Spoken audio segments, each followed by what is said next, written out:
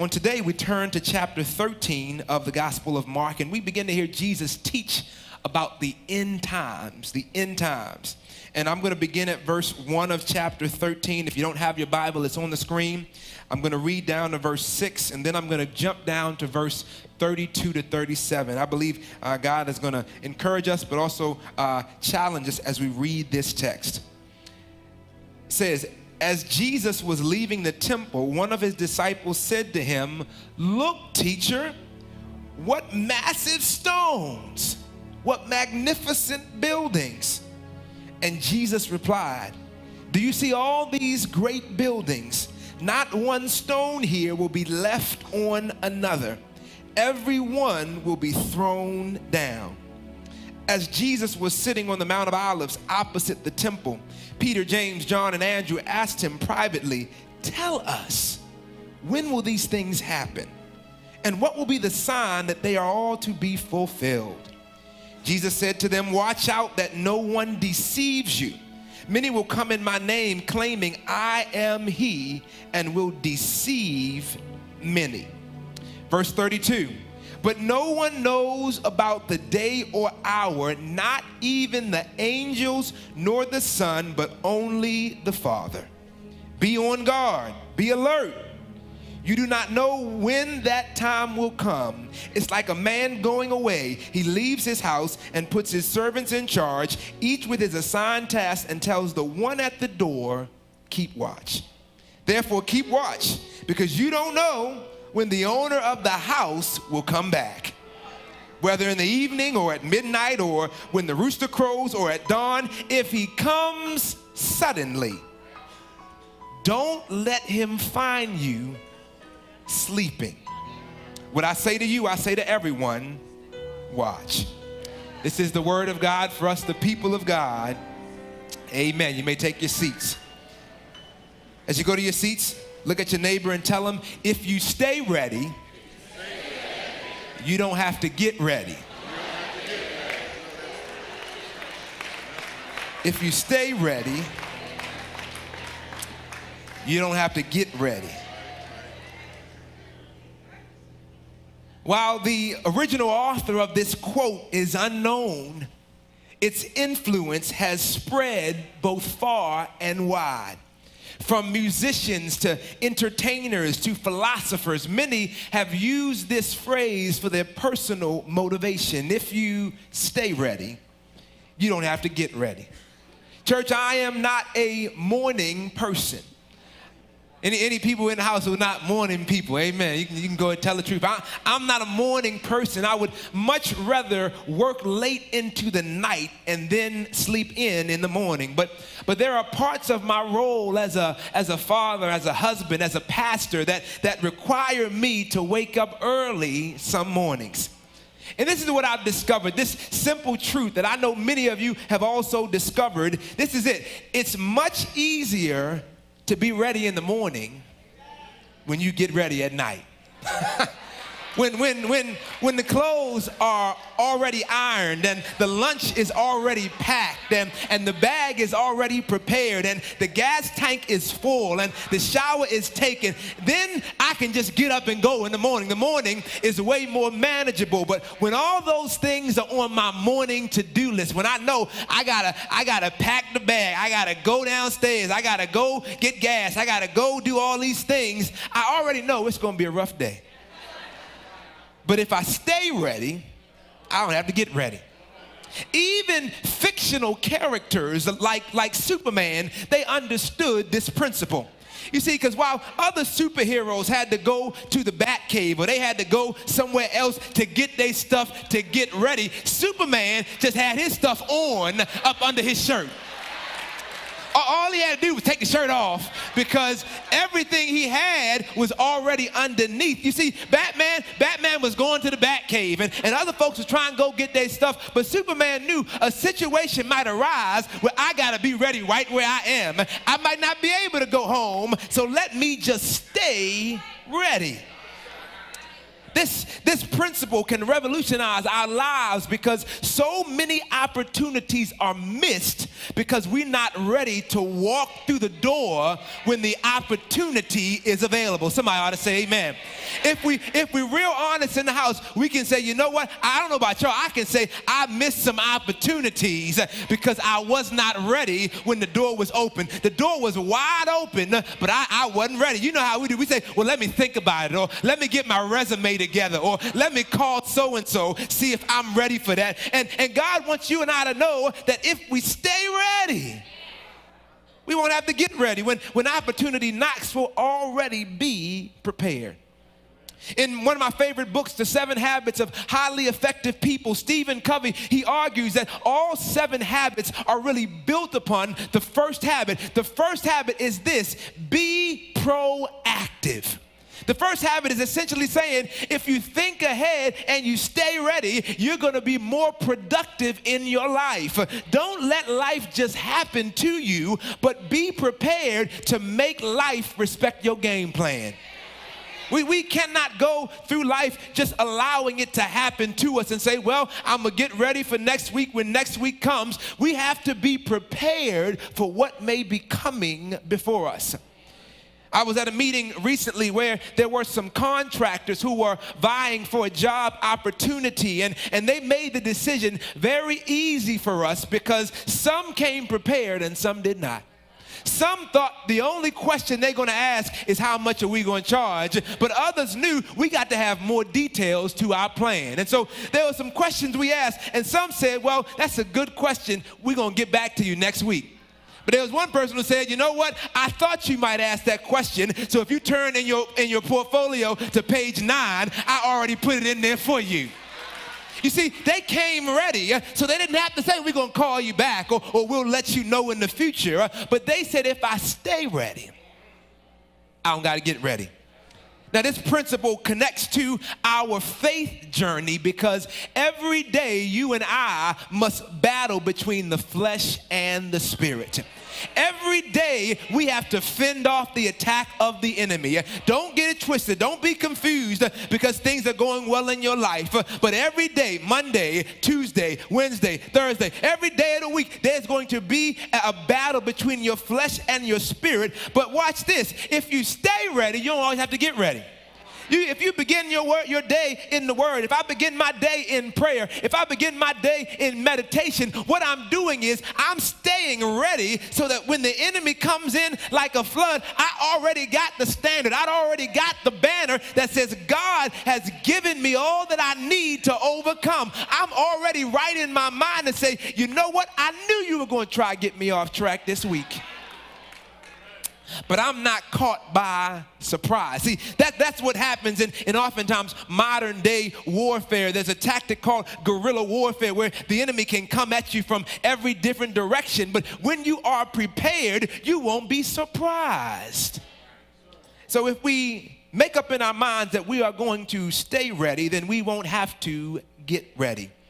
As we turn to the text today, Jesus is teaching his disciples about the end times. And they ask him, Jesus, when is all this going to go down? When is all this going to happen? What's going to be the sign of the times? And Jesus says, nobody knows.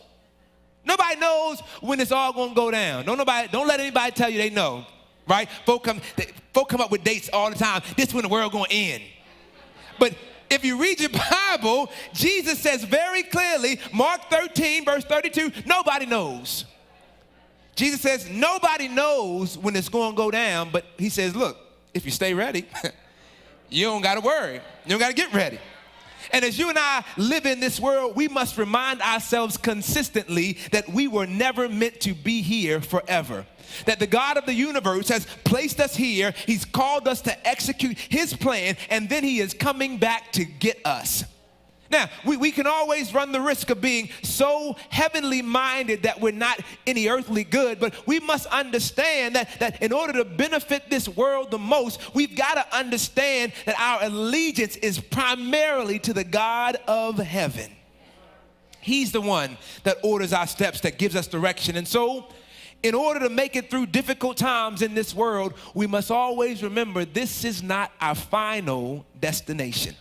If you were moving in somewhere, you were going to live somewhere for about 6 months, you were going there for 6 months, you wouldn't go and buy everything possible and fill it up in that apartment. You wouldn't put everything in there because you know why? You say, I'm not going to be here forever. And so neither should you or I begin to live and act like this is our final destination. God has a greater purpose for this world and for our lives. And so when he cracks the sky, when he comes back to get those who he has called, will we be ready? The question for you and I is, how do we stay ready for God's greater purposes? The first thing this Bible passage teaches us that God has encouraged me to highlight is this. Number one, don't become enamored with the things of this world. Turn to your neighbor and say, don't get caught up. To be enamored means to be infatuated with or enchanted by. And Jesus is teaching us not to get too caught up in the things of this world. Look at what happens.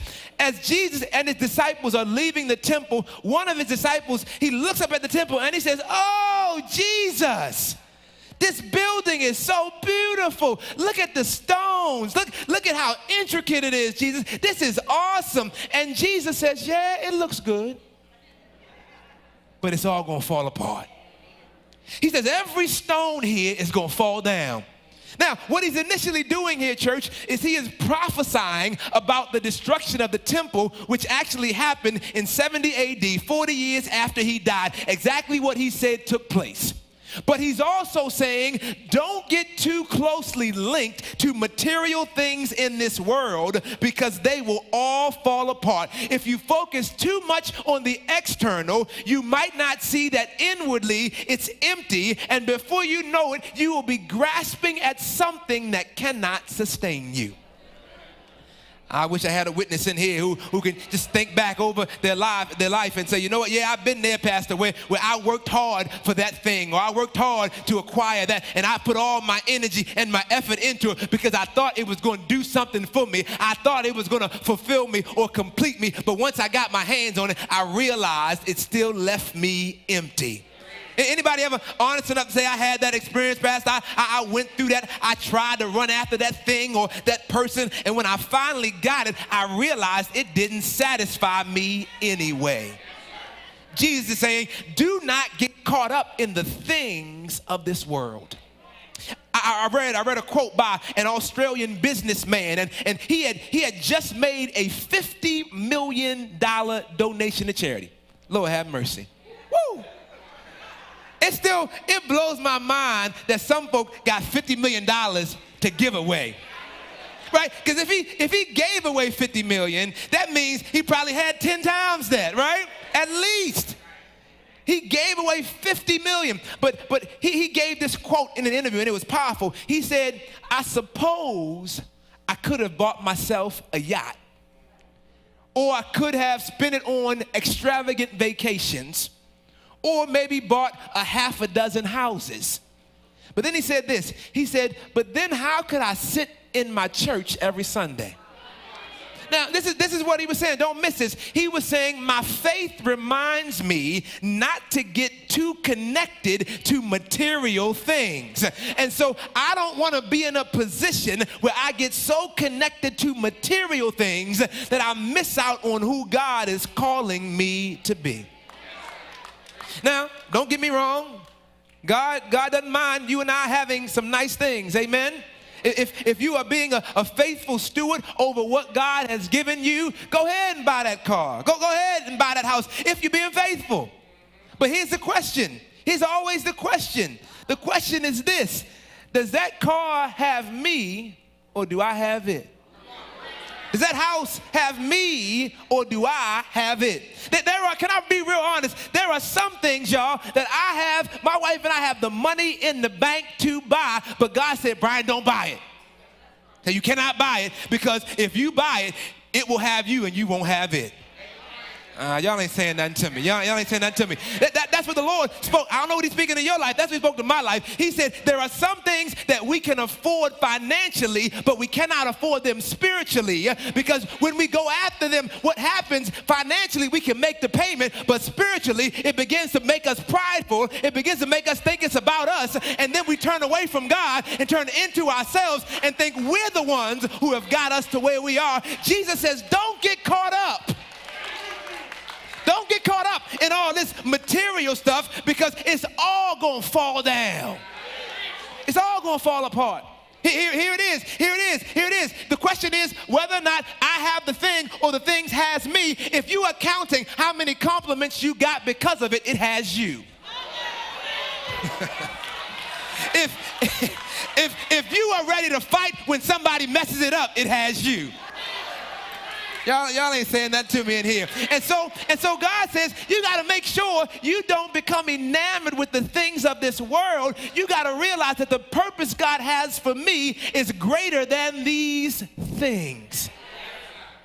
Jesus said, be careful that you don't get caught up in all these things, number one. Secondly, in the text, he says, be careful that you don't become, or you don't get deceived by the people of this world. Turn to your neighbor and say, don't be deceived. Look at what happens here. Jesus, he continues teaching his disciples, and he says, watch out that nobody deceives you. Many will come in my name claiming I am the one. Y'all, we only have to look at recent history for a moment to find out people like David Koresh, like Jim Jones, who said, I am the one. Now, for the young folk in the house, I'm not talking about Jim Jones, the rapper. I'm talking about Jim Jones, the brother who said he was a Messiah. Just make that distinction for y'all. Right? We got folks like that who said, I'm the Messiah. And Jesus said, don't be confused. When I come back, there will be no doubt. When I come back, he said, I'm going to come in on the clouds. There's not going to be a doubt that it's me when I come. But yet and still, people go running after these false messiahs. And Jesus says, don't let people deceive you. Now, we got to apply this even further to our lives, because I believe if we're going to fulfill and experience God's greater purpose for our life, we must make sure that people in this world don't deceive us on a number of levels. You see, because everybody's not on your team. I got to just make it real plain to us in the house. Everybody's not on your team. Look, when we watch sports on television, it's very interesting that modern day sports, everybody on the same team wears the same colors. Right? They all wear the same uniform so that during the game, nobody will make a mistake, or nobody will do purposefully a pass to the wrong person. Right? Now, some of y'all watched the football game last week. You saw that Big Ben, he threw a couple interceptions, right? But he didn't do it on purpose, right? Because the other person on the other team had a different jersey on. He wasn't trying to throw it to him. He made that mistake, right? But here's the issue for those of us who are Christians living in this world. Outwardly, we don't have on uniforms. Outwardly, it's hard to figure out sometimes who's on your team. I wish I had a couple witnesses in here, because everybody talking about Jesus is not living for Jesus. Everybody closing their eyes is not praying. Everybody don't come to church for the same reason. Some come to P-R-A-Y and some come to P-R-E-Y. So everybody not on your team. And so Jesus says, he says to his disciples, don't get caught up, y'all. He says, make sure you keep your eyes open, because everybody's not on your team. We tell our children, or we read our children the classic tale of Little Red Riding Hood, but there's a message in there for us. There's a message in there for the adults. Some people are out to deceive you, and not everybody's on your team. You got to learn how to pray. I got to learn how to pray every day when I wake up. Lord, help me discern the spirits that I'm going to encounter today. Because people will smile up in your face all the while. They want to take your place. Right? So I got to learn. I got to learn how to discern the spirits. At work, at my job, at my home, when I'm out in the city, wherever, I gotta learn. God, help me discern what's going on here. Are they really on my team? And I believe that if you are saved, if you have the Holy Spirit, the Lord God will help you to discern who's with you and who's against you. This is why we preach and teach about having accountability in your life. Why? Because sometimes your godly friends can discern what you can't. I should have got a few more claps on that one, man, you know. Sometimes your godly friends can discern what you can't.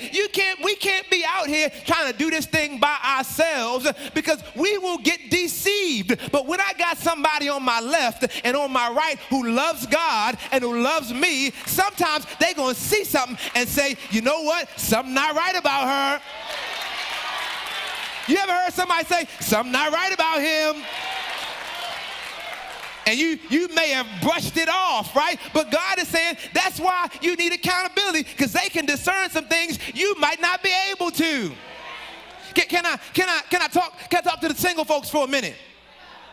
That's why you just can't be out here dating folk and not let nobody know who you dating. I know y'all ain't gonna feel me on this thing right here. You say, Pastor, I'm gonna date who I want to date, and I'm private. No, you need somebody to know what's going on in your life. Because watch this, by the time you finally you bring them around a family, or you bring them around somebody you know, and that person want to tell you the truth, but now you engaged.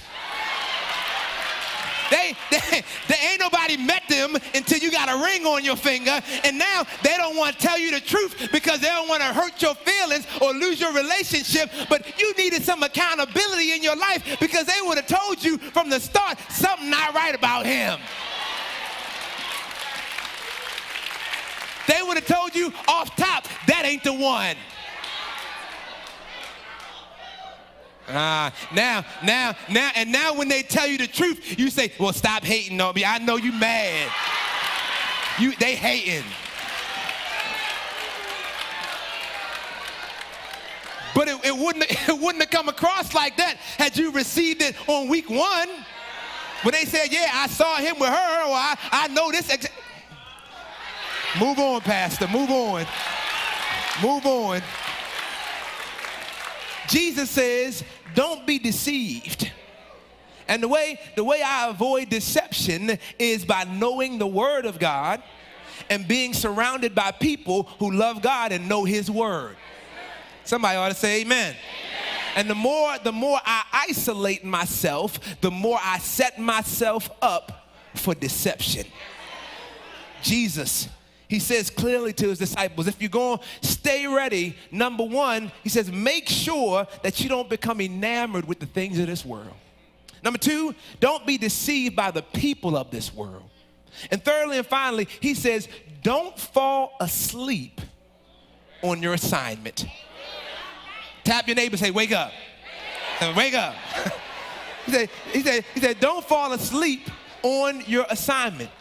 Listen, y'all, Jesus says, it was like a man who went away on a journey, put his servants in charge, and he says, you don't know when the owner of the house is going to come back. When my brother and I, we had gotten to our later years in high school. My brother is a couple years older than me. We got to our later years in high school, and my parents, by that point, they were comfortable to leave us at home by ourselves for a couple days. Amen? They were comfortable enough to leave us at home, and they would always tell us when they were coming back. So if they said, we're going to be back on Sunday, we make sure everything was right on Sunday. If they said, you got to make sure you vacuum the carpets, we vacuum the carpet on Sunday. Say, make sure you mow the lawn, we mow the lawn on Sunday. Make sure you do dishes, we do dishes on Sunday. Why? Because we had a specific time when we knew they were going to be back, so we could set our whole strategy up to make sure everything was right, and we was at the door smiling when they came back on Sunday. Because we knew. But guess what, y'all? One time, they didn't come back on Sunday. Now, praise God, they called. And they said, we coming back early. We on our way. We'll be there in 45 minutes. And you know what we said? We said, oh, shoot, grab the vacuum, grab the lawnmower, do the dishes. What you doing? We said, we got to get everything done in 45 minutes because we thought we had more time.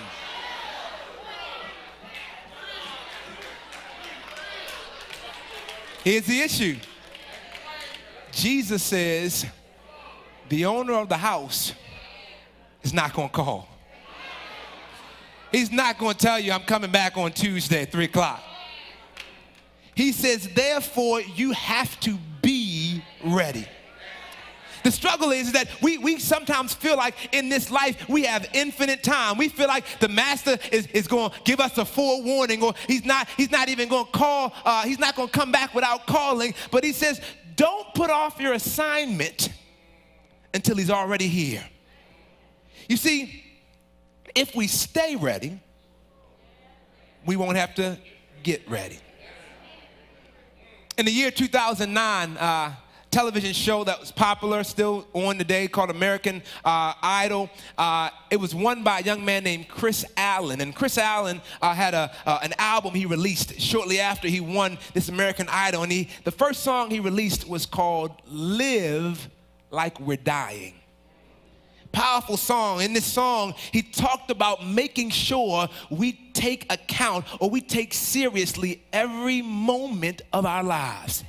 He was saying that essentially there's only a certain amount of time that we have, and we don't know when it's going to end, so we've got to live this life like we're dying. You see, when Christ comes back, he won't just be asking, did you go to church, or did you pay a tithe, or did you guess right about when I was going to come back? He wants to know, were you doing the assignment that I left for you? Did you fulfill your purpose? Did you walk into your destiny, or were you sleeping? Who were you supposed to pray for? Who were you supposed to mentor? Who were you supposed to lead to Christ? Don't you know that for many of us, God has assigned a person that we are supposed to lead to the Lord? Who were you supposed to lead to Christ? Who are you supposed to serve in ministry with? What gifts did he put inside of you that you are supposed to be using? He says, when I come back, will I find you at your post? Or will I have to say, wake up? Will he have to come and say, wake up? I want to close this message with the scripture from the Apostle Paul. Paul is writing what many believe to be the final letter he ever wrote. He's writing to encourage a young man named Timothy who is going to be leading in the Christian movement. And so he's excited about what Timothy is going to do, but he wants Timothy to be prepared. And at the end of his letter, Paul says this: the time for my departure is near. He says, I fought the good fight, I finished the race, and I've kept the faith. Then he says, therefore there is now stored up for me the crown of righteousness. He said, I'm not even thinking. He said, I'm not worried about it. I'm not confused. He said, I know the crown is waiting for me. And not just for me, but for everybody else who wanted to see the Lord. He said, I know the crown is waiting for me. Now listen, y'all. Paul knows that his journey is almost over. But he doesn't say, let me get ready. He doesn't say, let me try to get some other things in order. He says, I fought the good fight. I finished the race. And I kept the faith. You see, what he's saying is, I don't have to get ready because I stayed ready. He said, I did what God called me to do. I didn't let folk deceive me. I didn't get caught up in the things of this world, and I didn't fall asleep on my assignment. God says to you and I that we have a purpose, assignments that he wants us to accomplish, some in this season and some even larger for a greater purpose. And he's asking us, do we know what our assignment is? Do you know what your assignment is in this season? Do you know what your assignment is for the greater good and the greater glory of God? Do you know, he says, for when we know what our assignments are, we can walk in our purpose. And instead of getting ready, we can just wait to hear the Lord say, well done. Well done, my good and faithful servant. You've been faithful over a few things, but I'm going to put you in charge of so much more. If we stay ready, we won't have to get ready. Let's pray. God, we thank you. We thank you, Lord God, for your power in our lives that gives us strength and courage to walk in your calling. We thank you, Lord God, for meeting us in some of the most difficult moments of decision. We pray, Lord God, that we would listen clearly for your voice, that we would hear what you're calling us to, so that when you come back, we won't be sleeping on our assignment. Help us, oh God, to stay ready for your greater purpose. In Jesus' name, amen.